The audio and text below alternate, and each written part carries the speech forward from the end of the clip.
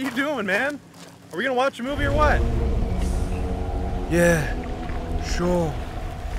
Prometheus.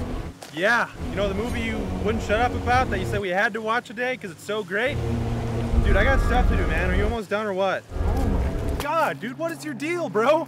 We talked about this, okay? I have to perform this ritual before we watch Prometheus. It's very important. Hey, all right. You know, that's all you had to say. Movie ritual. I got it. Just shh. I'll be right here, quiet. I swear. Good. Because I'm almost ready to meet your maker. What?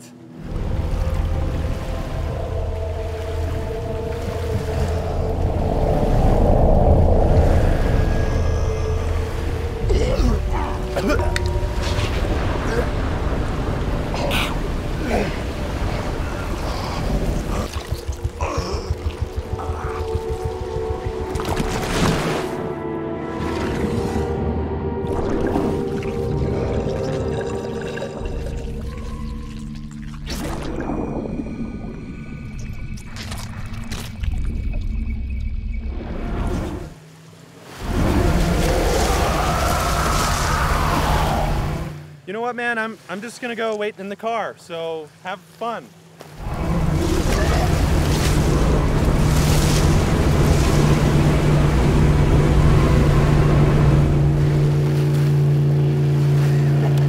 All right, let's watch Prometheus, dude. It's gonna be sick.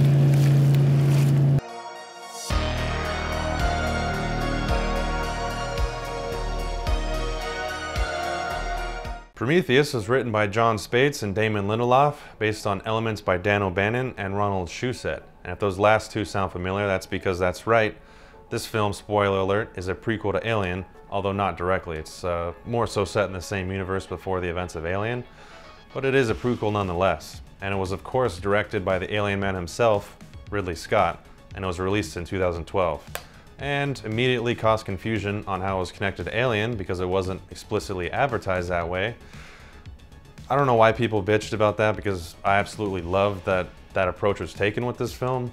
It was expanding the lore of the Alien franchise while still standing on its own as its own film, which if you didn't tell someone that and they'd never seen any Alien movie, I guess that wouldn't matter. Okay, if they had seen Alien and they saw that movie, maybe they wouldn't have made the connection, at least not right away. And before I get into the synopsis of the plot, for those who haven't seen it or need a refresher, I just want to say that Prometheus is a film that is massively misunderstood on its deeper level and potential, while also having some of the most disappointing and flawed writing and characters as shown on screen, ever put in a high concept and caliber film.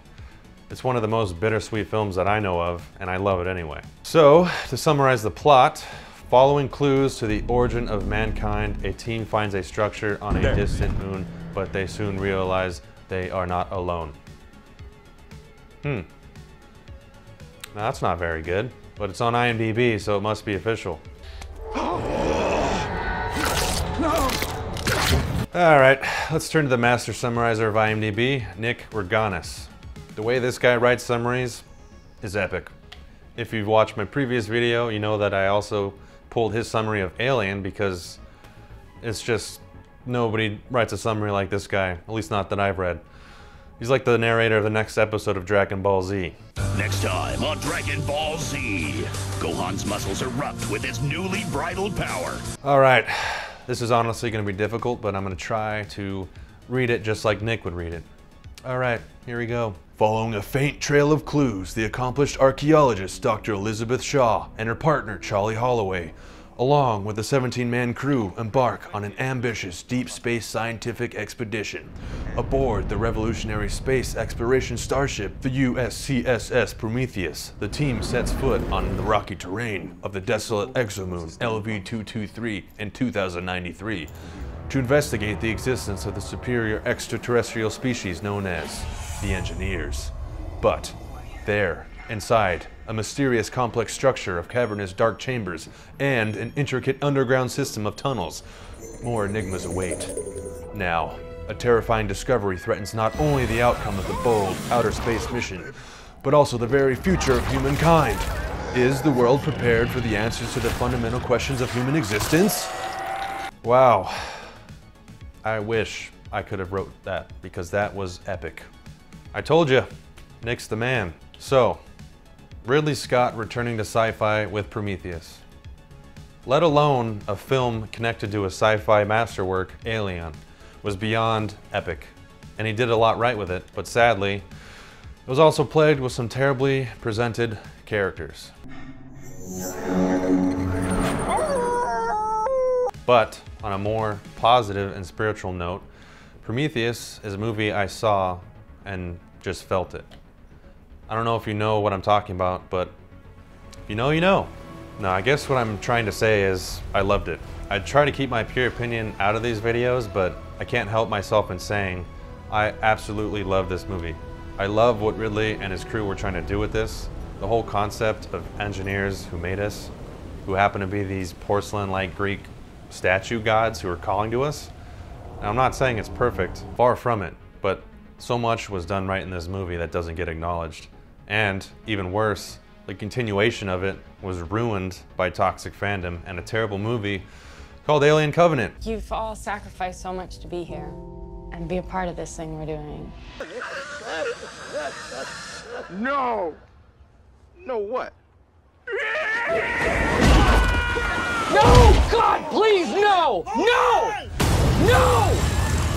No! Now, Covenant is a very well-made film, but the way they took the story and the characters are terrible. If you think the characters of Prometheus are bad, go watch Covenant. Prometheus is a perfect example of loving a movie despite its flaws. Those flaws become just a disappointment that sits in your stomach instead of turning to dislike for the movie, which really is bittersweet because I love the concept and the movie, but it could have been a lot better, especially from Ridley Scott, who is a legend. And many of the actors in the film, obviously, are also very good at what they do. I honestly feel the same way about Covenant because I love Prometheus and the whole franchise, so even though I can confidently say that I hate Covenant, I still sort of like it because it's still part of the franchise and it continues Prometheus, however disappointingly so. And Quentin Tarantino actually summed up one of the main issues of the film quite well, which I will heavily elaborate on myself, but let's watch what he had to say about it.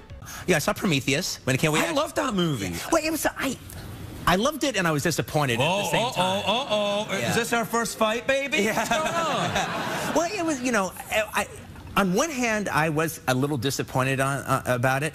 On the other hand, it was actually kind of cool to see such a big deal, serious science fiction epic by a director like Ridley Scott. Right. But there was part of it I actually did like, and overall the experience was really cool having been in it.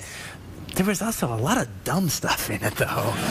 Yeah, but you know, you can't really have a science fiction movie without dumb stuff, or else it's not science fiction. You've got to, I mean, for every you know Obi-Wan, you got to have your Jar Jar somewhere, you know. But I mean, when it got to the point where they're on another planet, and then a space cobra literally shows up, opens up its hood, and the guy who's in charge of alien creatures goes, "Hey, little fella, how you doing?" Yeah. I like that.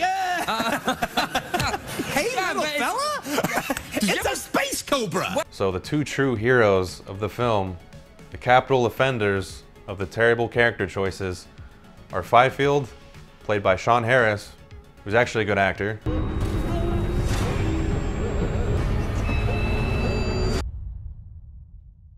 and Milburn, good old Milburn, gotta love him, played by Raph Spall, who generally is annoying in everything I've seen him in. Like, I've got this whole thing at the moment about the difference between cats and dogs. I have a... Please stop. Spearheaded by this film. So these guys play the worst people at their jobs ever, and they're just generally retarded. I'm gonna use that word multiple times because it's a great word, and I don't even mean the negative connotation with it, so take that how you will, but I'm simply summing up the idiocy of these characters when I say they are fucking retarded. Now, just to show you what I mean, here's the prime scene showcasing their brilliance as scientists. Is that tobacco? Huh? Is that tobacco in your respirator? Yeah, sure. back at it? I don't know. Kind of looks like. What's that? What the hell is that? Oh my God. Okay. Okay. Just stay calm. Stay quiet. This is okay. I can handle this. Hey, baby. Hey. Come in, Prometheus. We have a elongate reptile type creature, maybe 30, 40 inches, with transparent skin. It's beautiful. Okay. Prometheus, we have two. Look at you. Look at you, baby. Jesus, look at the size of that. What is it? Look at you. Need to stay calm, okay? What's it to be calm about? You need to stay calm, because she is beautiful. She. What the hell makes you think that's female? Yeah, she's a lady. Look. Huh? Oh. She's mesmerized. Come here. Come here. It's okay. It's okay. It's okay. Hey, baby. Oh! You're strong. Maybe you should help me now, okay? Get it off, man, okay? Come here, man. Look out. Oh my God. Oh my God. It's getting tighter. I ain't touching it. I don't want to touch it. Touch the thing, man. For God's sake, don't be. Ah, God, you're making it worse. Ah, it's tightening. It's tightening. Ah, it's breaking my arm. It's my arm.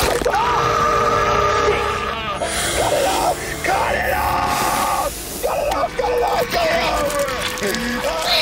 Oh, shut up.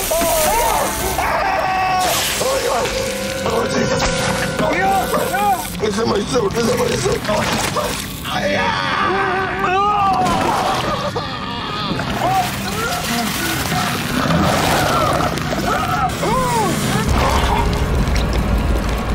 And you know, they're just great guys. They make a great pair. I think, you know, they're going to be, again, bring a lot of sort of comedy element to the film, and also just the dynamic between them is very organic and very loose. And that's the great thing about Ridley, you know. Insane, I know. Yeah, man, we're in the Alien film. I mean, this is Ridley. What's the matter with you, boy? You too stupid to do what your coach tells you? Now, on a serious note, I think one way that same outcome of that scene could have played out, but in a non-retarded way, that would have salvaged it a little bit. Could have been written like they were just, I don't know, passing time in that room, and Fifield notices the movement, just like he did, but instead of Milburn acting like a weird idiot biologist who has a weird fetish for space worms, you know, they could have just, say, backed up away from the space worm snake thing, and, you know, another one pops up and slithers up Milburn from behind without him seeing it. Easily could have happened. There was two in there. Where did the other one go?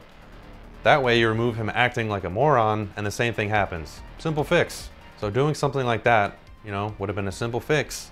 It would have treated the characters maybe not intelligently, but at least not like retards. And you know, there's kind of a theme with these characters when you contrast it to the engineers and David being an android, of humankind being arrogant, which I'll get into a little more detail later. You could still have that theme with this, but you could still treat them with intelligence instead of retardedness. What are you doing? Charlie, don't be an idiot. Hey, don't be a skeptic. That would actually make the horror even worse, because you would see that these highly adept and intelligent people are being steamrolled by this new environment, as if to say our intelligence, however high, not in this film of course, matters not compared to what's in the universe, because Prometheus is a high concept film with tons of effort poured into it. What concept is higher for humanity? The discovery of not only not being alone, but having a definitive creator. Congratulations on meeting your maker. Thank you. That is why those missteps of the film stand out so much, because you have such an intelligent idea with just retards in the film who are supposed to be smart. It really not a good look for this movie. Look, I'm just a geologist. I like rocks. I love rocks. I think Fifield and Milburn are literally the worst people ever to hold jobs and titles and degrees or whatever they had, because they literally get lost with access to a map that Fifield made, and in the film, which I'll show you, he literally says, I don't know. It all looks the same to me. In a building made of rock. Isn't this guy a geologist? It all looks the same to me. Really? That's like someone, Milburn, biologist. That's like saying all fucking snakes look the same. Like, what? We've been here before, Fifield. I don't know. It all looks the same to me. Now you could argue, like I mentioned, in a philosophical way that the way some of the characters act is to show the flaws, arrogance, and inferiority of humans. I ain't here to be your friend. I'm here to make money. Like a reason to understand why the engineers might have wanted to end humanity, but really, whether intentional or not, it failed. It's not satisfying to see supposed scientists good enough to be on a trip like this act so dumb. It's out of character enough to see that it was evident that it really was done just to move the plot along, which is never good character motivation. That is the most disappointing part of the film. No, I'm out of here. You know, there's something I'm really excited about to share with you all, because I actually found the only known footage of Ridley Scott talking about the Fifield Milburn scene with the development team at the studio. And it truly explains just how this could have happened in a Ridley Scott movie. So I hope you enjoy it, because I had to work really hard to track it down, and you know, I might get sued by Ridley Scott because they clearly didn't want it to get out, but we deserve to see it, so let's watch it. So the scene basically consists of Fifield analyzing the room, since he's a geologist, and he gets some samples of the room, and he understands that the engineers were very smart, basically. And suddenly, a space worm comes up from the liquid, the Black Goo River.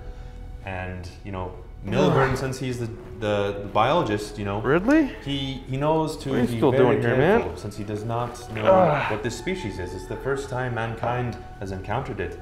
And of course we know it's worms that have been mutated Ridley, by the Black Goo. I'm gonna stop you right there, because we ain't doing that. We ain't doing all that science bullshit, okay? Nobody cares about that. That ain't cool. We want cool.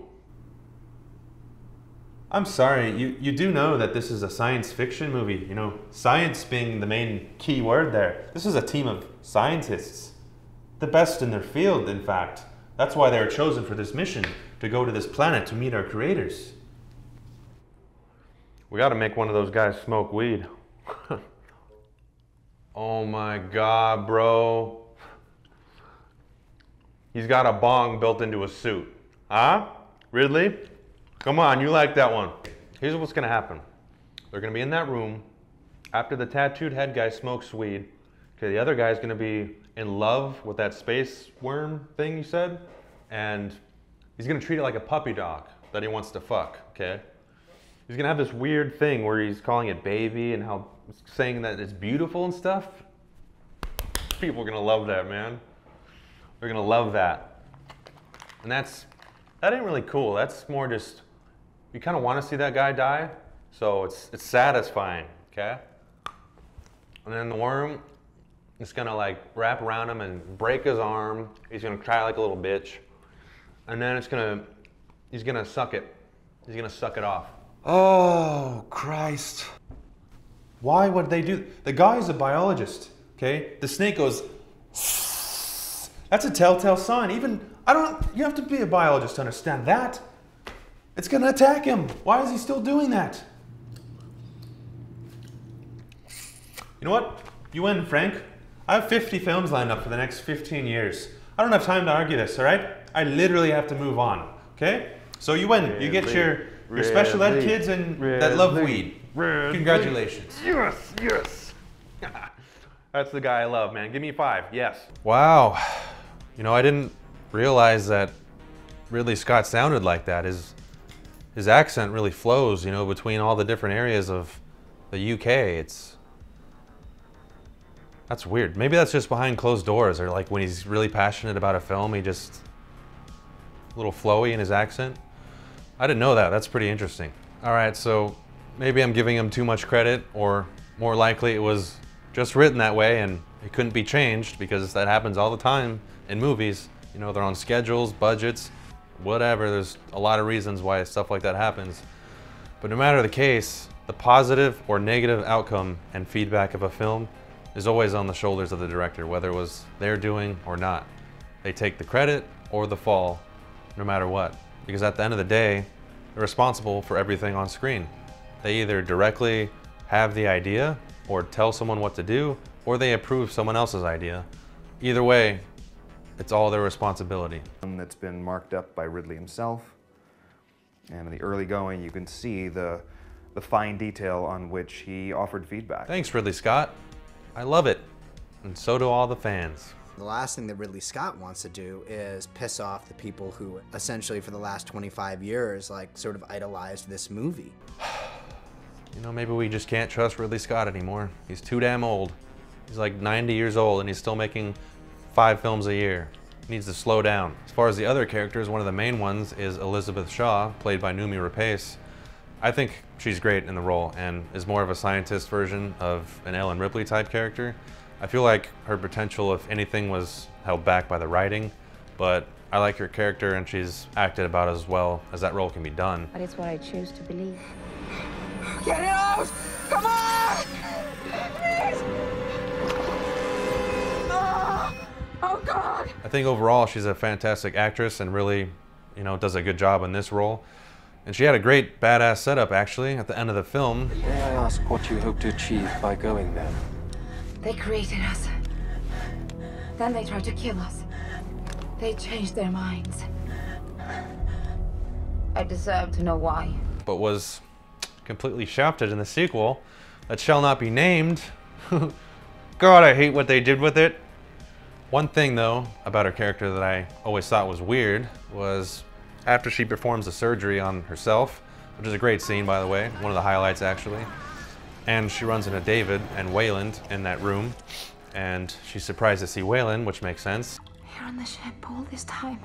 Why? She thought he was dead, but you know, doesn't seem to be acknowledging the fact that David and 2 other people clearly had malicious intent towards her and literally wanted to keep her as a host to whatever alien parasite was inside her, which probably would have killed her. And you know, she's not mad at all at David and later the other character, Ford, played by the very Scottish Kate Dickie. Only if you're breathing through an exhaust pipe. CO2's over 3%. 2 minutes without a suit, you're dead. Is also ignored. I don't get that. You know, she basically tried to make her lab specimen and, you know, was very aware of everything and whatever. You know, that's just the way that this film is, I guess. Those confrontations actually were probably shot and cut in editing, like many other scenes that should have been in the film, which aren't.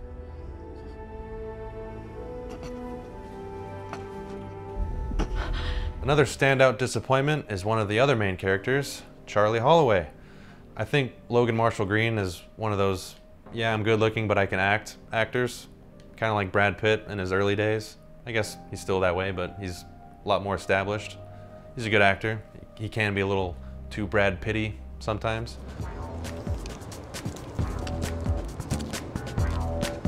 But back to the Charlie Holloway actor, his role is limited here, but I've seen his work in other films and he's pretty capable. So if he's used right, he's good. Okay, all right, so what's the plan? What are we doing? Stop him!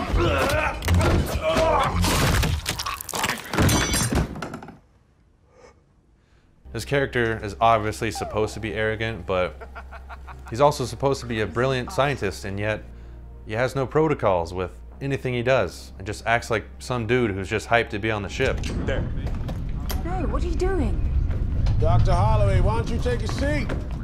There's only 6 hours left of daylight. Why don't you leave it till the morning? Oh, no. It's Christmas, Captain, and I want to open my presents. And speaking of that, nobody except Shaw and Holloway ever appear to be excited or even intrigued by, you know, encountering other life or our creators. Like, if there's anything in here worth looking at, these pups will find them. Son of a bitch. They were right. I don't care who you are, if you're on a ship traveling to another planet that potentially has not only life, other life, but our creators, you're gonna be either scared or excited. Some of the other characters become, you know, a little more interested, but not all that much. I get most of these people are just here to do a job, but come on. Stuff like this is just disappointing in light of the concept of meeting our maker. But back to Holloway.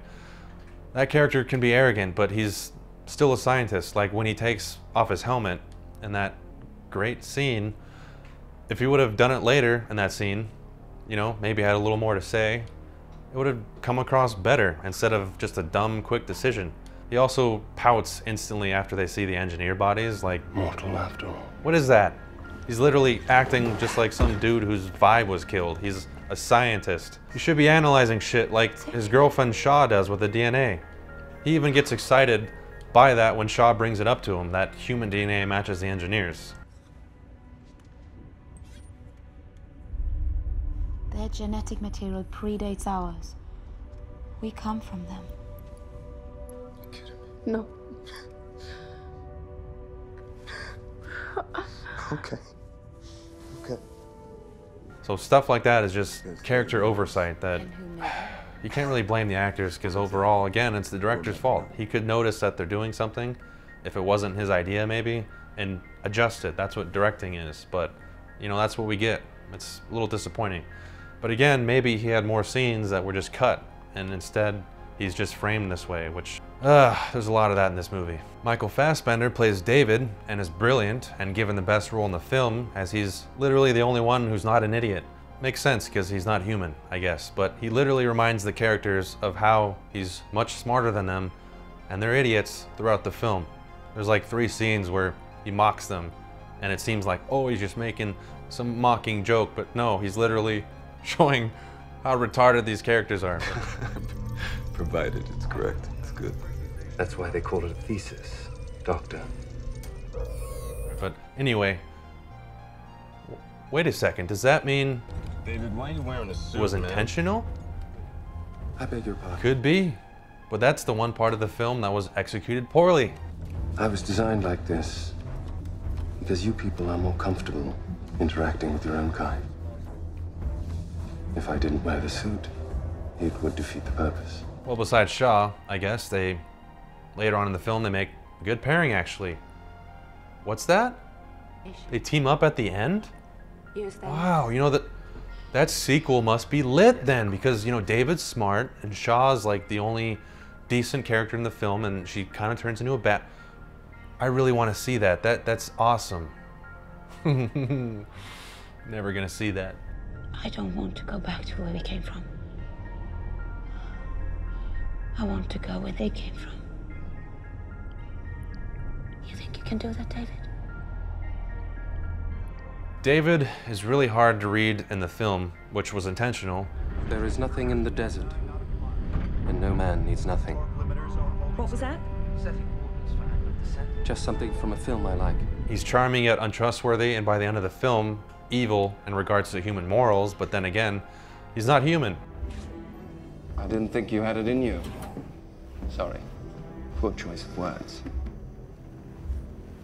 Extraordinary survival instincts. Like there's a scene with the Charlie Holloway character and David where poor little Charlie's pouting in a corner, playing with balls, and David comes in with the drink and a little drop of the black goo because he wants to test what will happen if he ingests it. He has a good idea, but he wants to see what will happen. And in that scene, he basically gets permission from him to do that. How far would you go to get what you came all this way for? Your answers. What would you be willing to do? Anything and everything. It's worth drinking to, I'd imagine.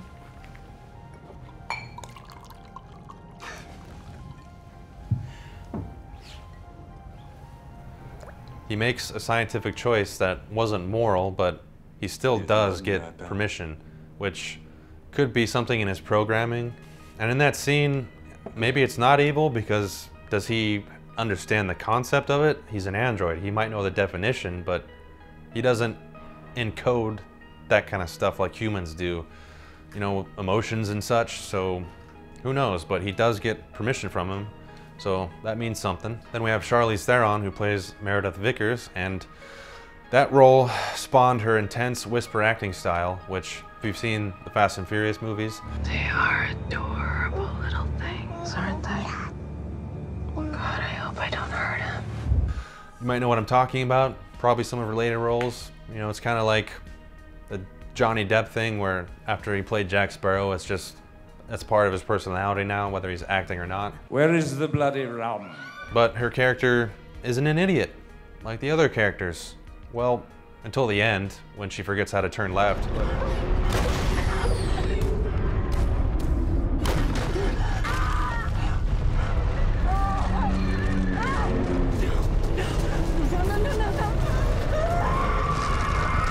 But her character does serve a purpose thematically, which shows how similar a human can be to something that doesn't experience emotions, like David. What did he say? You, robot. Idris Elba plays Janik, and he's as smooth as ever. He's really an actor I wouldn't mind having some role in every movie ever made. He's just so smooth and cool. Don't you want to know what they have to say? I don't care. And his character does get to be a hero towards the end, so there's that. Impact imminent. Guy Pearce plays Peter Weyland, and again due to editing cuts, for some reason ends up only playing what appears to be a 150-year-old man.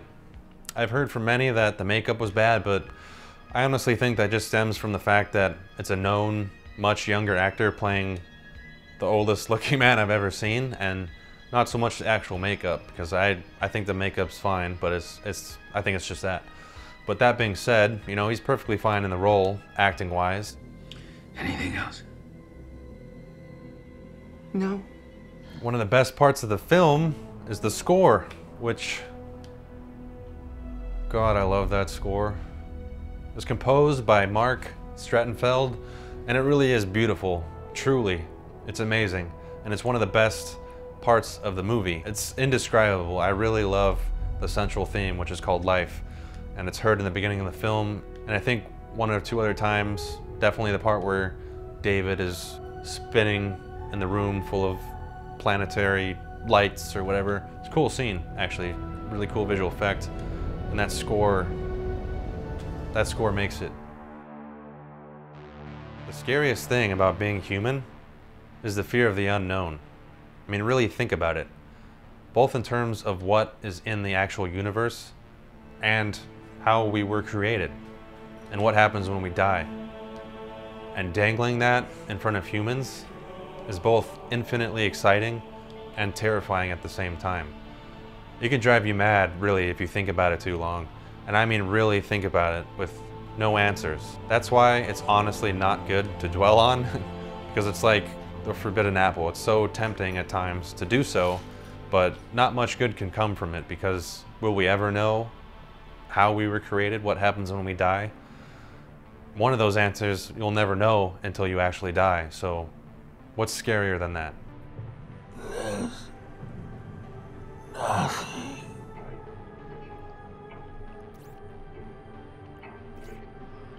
I know. Prometheus introduces us to that excitement and horror.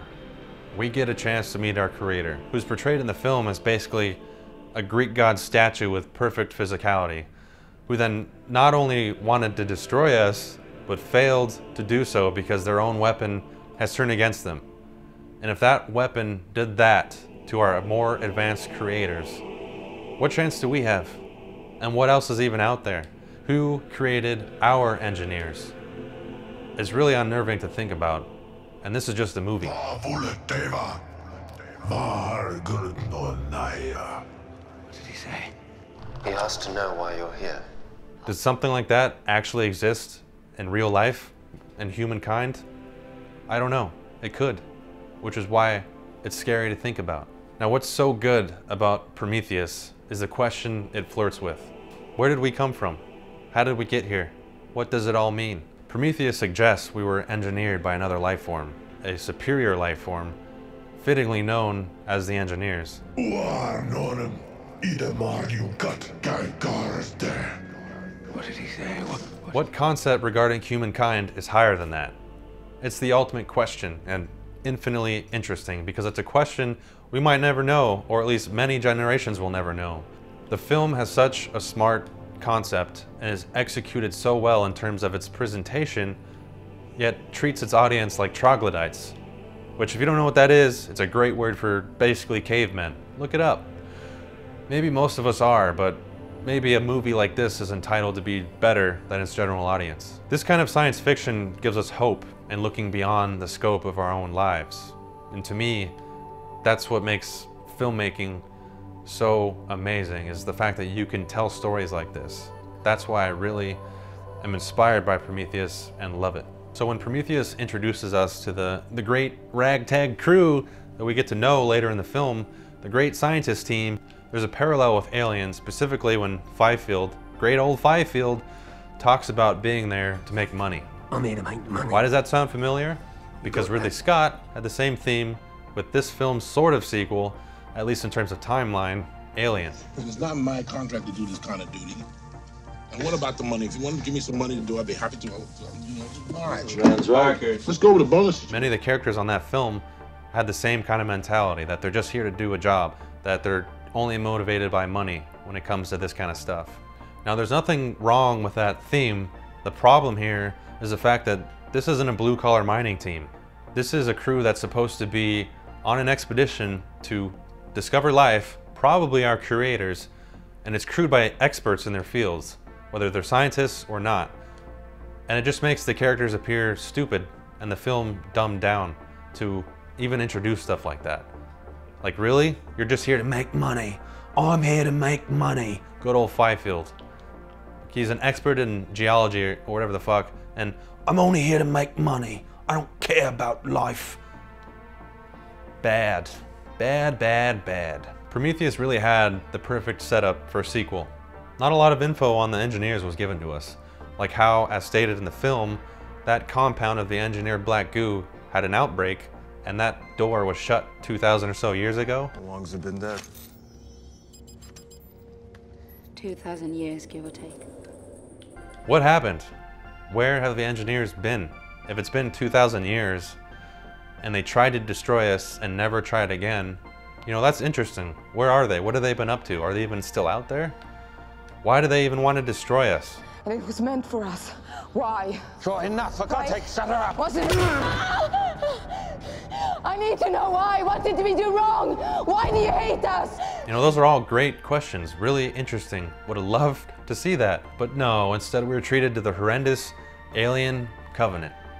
Because of retarded, toxic fandom that didn't even like Prometheus to begin with. Doesn't make sense to me. They were just complaining about it. What's the point of morphing a sequel from a film toxic fans didn't even like into a hybrid movie that ruins both films and franchises?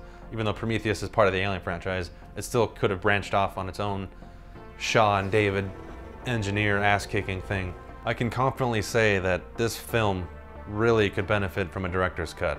And he's done it before, even when it wasn't necessary on Alien. I don't know why he wouldn't do it for Prometheus. Come on, Ridley Scott, please do it. I know I've seemingly trashed many aspects of the film, but make no mistake, I love this film. It's hard to not see the wasted potential of the phenomenal concept of the film and the presentation of it, but this film inspired me the first time I watched it, and it's still having that same effect to this day, even if it stings a little. No, God! So, after having said all that, in a very long Prometheus exploration, a film I dearly love and care about and wish was better, but never will be, and had a terrible sequel, and yada yada. There's only one thing left to say. Contain it, now! Contain it, turn it off, now! Oh God, the smell!